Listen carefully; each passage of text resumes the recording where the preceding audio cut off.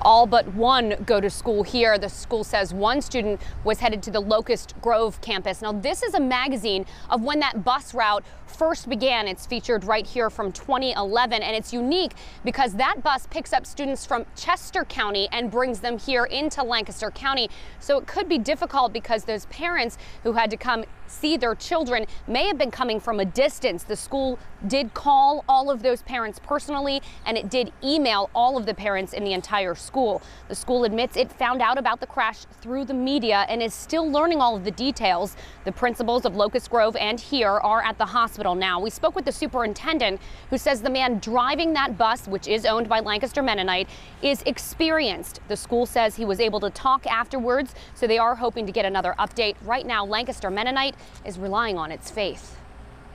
We reach out and believe that we have God as a strength and source through all of this, and there are always positives in amongst the difficulties.